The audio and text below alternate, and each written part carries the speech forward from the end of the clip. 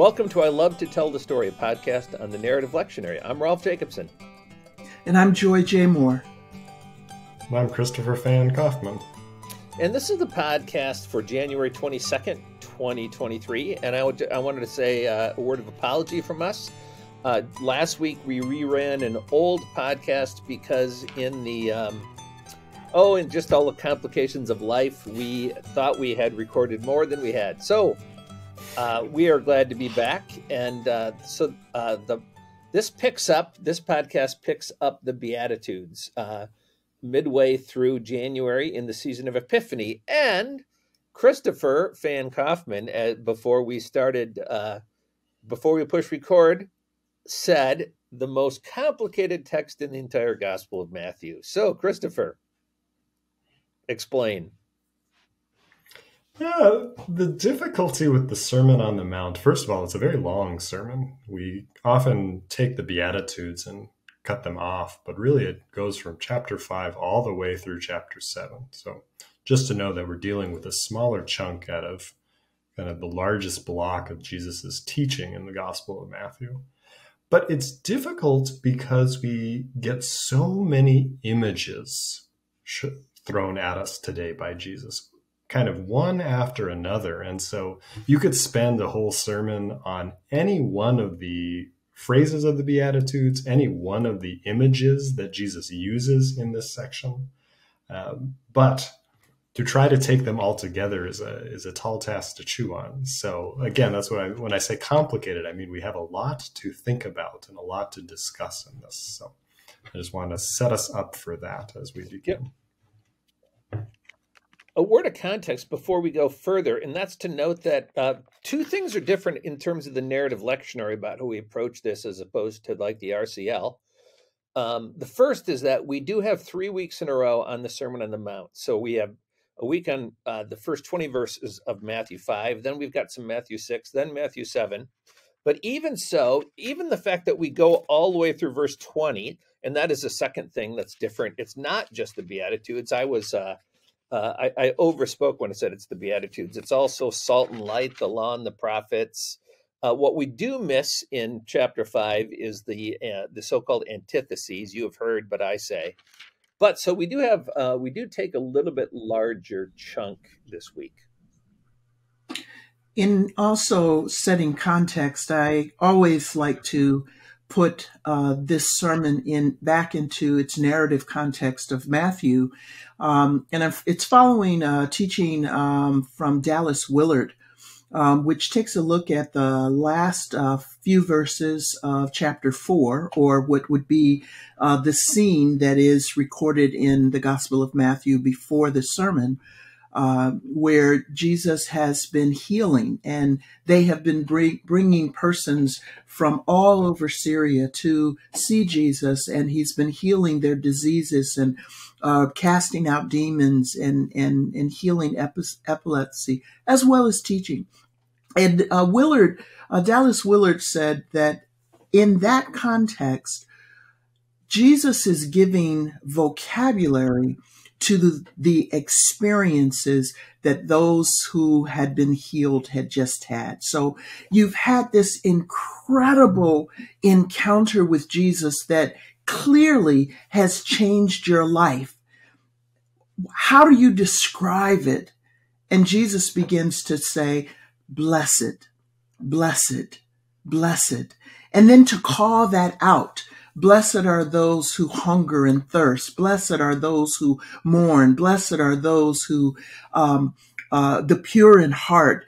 Blessed are those who are meek, merciful. Each of these terms begin to capture the awe of having experienced the shalom of God, that completeness of healing and wholeness and lifting that I just don't know how to put words to, and Jesus gives a vocabulary for it. I love that way of entering into just the Beatitudes, and agree that we are talking about more in what I call, for some of us, the red letter portion, where Jesus just seems to go on and on and on. But there were a lot of people there, and there were a lot of different um, learners who needed different imagery to understand.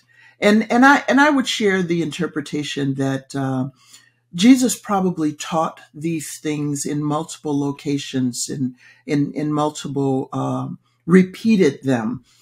So the idea that these are Jesus' best hits or the most familiar of his words, that rings true. I think so. I think as well.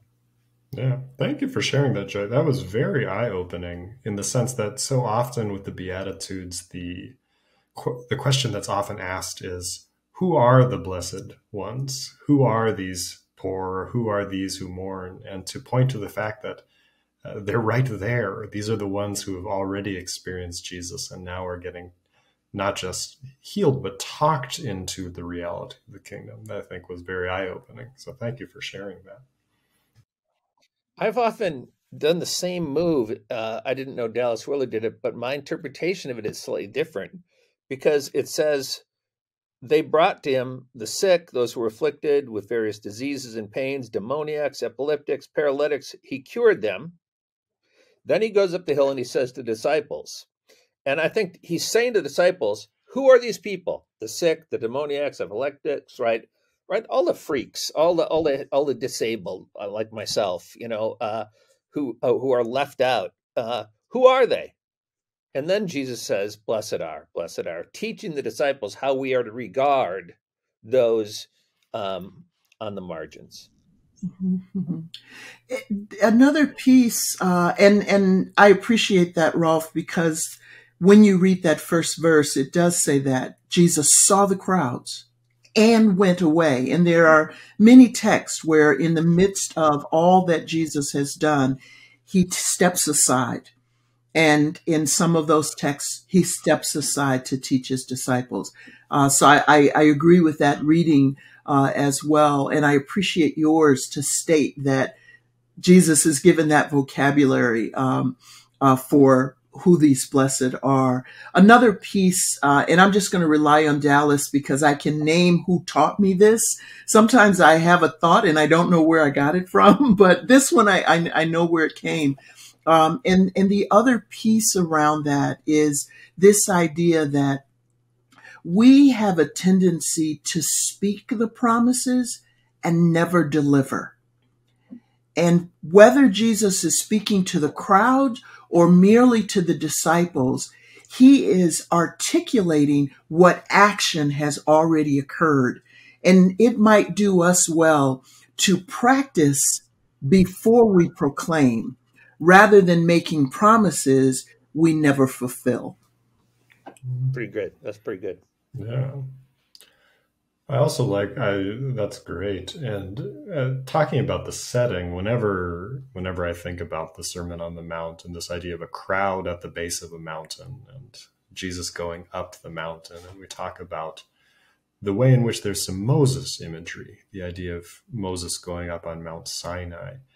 And I think it's very interesting in that context, and with what you just said, Joy, to think of the way in which the Beatitudes and the Ten Commandments interact with each other. And the way in which the Ten Commandments, we see this in Luther's Small Catechism, when they are thought of as commands for serving the neighbor, the way in which this blessedness interacts with that service of the neighbor, I think can be a powerful way to approach these mountain scenes. And so I'm really glad that you brought that up. And a reminder that in the narrative lectionary, we had the Ten Commandments in the fall. And so that's one of the pairings that's intentional. And when you think of, and we'll say this in the weeks to come, but as you think of the ways in which Matthew is rehearsing scripture that has already been in the imagination of the first century readers of the Hebrew text. And so for us in our preaching, I would encourage our listeners to teach this as a trajectory, not as simple principles, but as a forming of community. And this is the trajectory, and they grow on one another rather than being isolated ideas. Can you guys just made me think of something that I don't think I've ever thought about. I mean, so obviously one of the ways that the Beatitudes develop is blessed are they or those, and then it culminates to blessed are you. And then it describes a case of when you're not going to feel really blessed when you're reviled and persecuted. So what do you think that does? Especially if we start with, okay, here's all these people that people don't consider blessed or look up to, and if Jesus is saying blessed, they are. They in the kingdom of God, they are seen.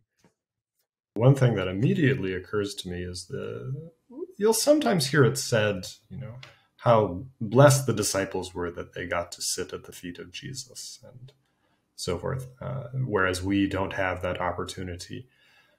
One of the things that I think is interesting about this is that Jesus is already telling them right at the very beginning of Matthew that this is a temporary situation, that you will be with me for a very short time, and that you need to be prepared for what comes afterwards. And here is exactly what will come. People will persecute you and revile you on account of my name. And so be prepared for that. And I think there's a good analogy here to the way in which, especially within American Christianity, there is a tendency to think of church as the holy space, and then to kind of set that aside, sort of like setting aside the time with Jesus, with the disciples, when in reality, there is a sending out, there is a going out into the rest of the world without Jesus present or right there. And there's a need to prepare people to go out from the church and to go out from their pews. And as you said, Joy, to make good on those promises. And I appreciate that. And I appreciate that question. When we get down to verse 13, you are the salt, you are the light. And then 17, where I didn't come to abolish the law. In each of those, again, there's this trajectory, which I appreciate, Kristopher, you putting in the sense of here we are now, but this will not last, but this would be what comes after. But Rolf, as you asked the question, I think the first thought that came to mind with that is this challenge, I guess I would say, that when these things happen, to hold on to, all I can say is the responsibility, and the idea that heaven is not something pie in the sky when you die, but the glimpse of the promise, what later on Jesus will say, the kingdom of heaven is near. The glimpse of the promise is here and now. Every time you or others experience healing, wholeness, completeness, freedom, liberation, all of those things that will be the shalom, that is the Creator's original intention. And so it's a challenge to live that out in a world where you're going to be the minority. Doesn't take a lot of salt to make a real big difference. And the other thing, a friend of mine preached a sermon a few years ago that just really described salt. So if somebody wants to play with that verse alone, just learn everything you can about what salt is and what salt does, and the impact salt has, and know the value of salt then. I mean, it's a commodity. It's of great value because of its necessity. And to understand that, and then to realize that Jesus is saying, you are that little huge difference in the world. It's a challenge to say, you might feel like you're the only one, but you just need to be the leaven in the loaf, to change metaphors, because as Kristopher reminded us, there's so many here. But that's what your question made me think of, Rolf, that this is heaven on earth.